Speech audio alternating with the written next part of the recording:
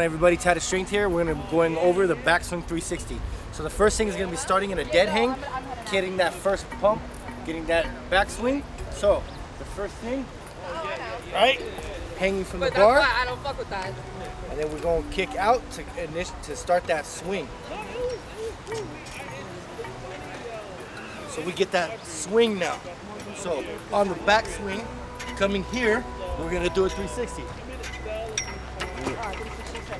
So we'll go through that with a few steps. Okay. Dead hang, kick out.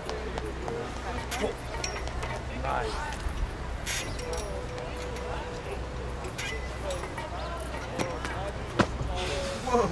Whoa. I would say you've just been getting out, like to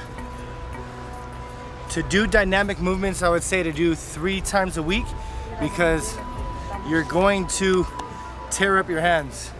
Your hands are gonna swell up, they're gonna hurt, they're gonna rip. So the more that you, obviously the more that you practice, the easier this can become, you're gonna get that better. So you're maybe in the beginning, you're gonna wanna do it every day, but that's really gonna pull you back from actually making progress, because you're gonna be hurting your hands. You're not gonna be performing the movement properly and engaging everything properly just because you're hurting so much just in the palms of your hands. So I would say to take it about three days a week. For myself, that backswing 360 took me about maybe 4 months. So the next trick that we're gonna go over is a muscle up 360. So the top of the muscle up, right? You're in support. You're gonna bring the legs out, straight bar dip, so that you can pop up, and you're in 360. Whoa. So the 360, the muscle up 360 that we just went over, I would recommend to go over it with the parallel bars or a bar that is maybe about chest high, just so that you can start to practice throwing the 360 and then just coming down to the ground. Not necessarily worrying about dropping from such a height. You can just be here, you can go for it, you can still be on the ground before you're looking for that bar. All right, so you're gonna break it down that you're gonna come here, come down, so that you have that push power. Then it's chest and everything around.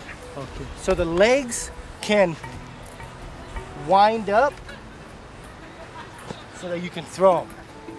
So if you see that, like when I go, my feet aren't straight, I come down and I'm already winding to release. Okay. So those feet wind up so that you can throw it around. Now I spin over my left shoulder. You might spin over your right shoulder. Okay. So the thing is that whatever I'm doing, you would just do the opposite. So right now, my left comes over my right so that I could whip my right around. But if you're gonna spin the opposite way, your right is gonna come over so that you can spin it the opposite way.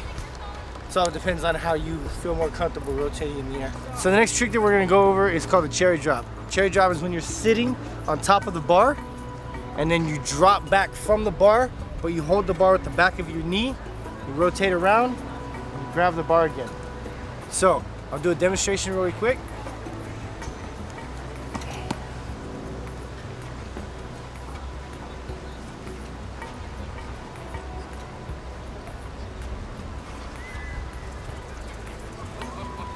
Alright, come in real quick, Drew. So, the cherry drop is when you're sitting on top of the bar. You're gonna hold the bar with only your legs, and you're gonna drop back. So the way that you're gonna do that is you're gonna put the bar in the back of your knee. You're gonna keep your heel to your butt, okay? So when the bar is in the back of your knee, and you keep your heel to your butt, you're gonna be locked into the bar. The way you're gonna get the bar to your knee is you counterbalance your weight by, as you slide the bar into your knee, you drop your chest forward. So I'm here, the bar's on my butt. As I start to bring the bar to my knee, I bring my chest forward. So I'm here, my chest comes forward, and the bar comes into the back of my knee. See where the bar is on the back of my knee? So then I'm gonna squeeze the bar with my legs. So squeeze and fall. So, like I said,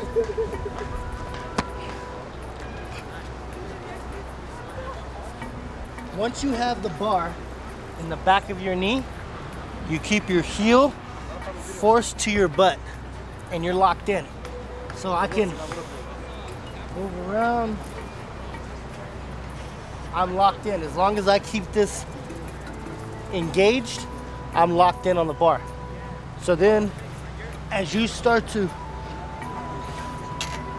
swing, when you feel your chest rise, you turn for the bar. So your chest starts to rise up. When you start to rise, you turn back for the bar. So when you're sitting on top of the bar goes into the back of your knee, chest goes forward to balance it, hands go up, and you fall back. As long as you keep your heel to your butt, you're gonna be locked in onto the bar. Falling down from the top is gonna give you plenty of momentum. As you start to feel yourself start to rise up, your chest is coming up, you're gonna turn, you're gonna reach for the bar. I want to say thank you very much for tuning into this video that had me involved. I want to thank Islam and the Bar Bars team for letting me be a part of this video. Thank you so much for bringing me out to your country and being part of the competitions. And I look forward to the more that we do. And I look forward to more videos so you can see. Yeah, nice. Perfect.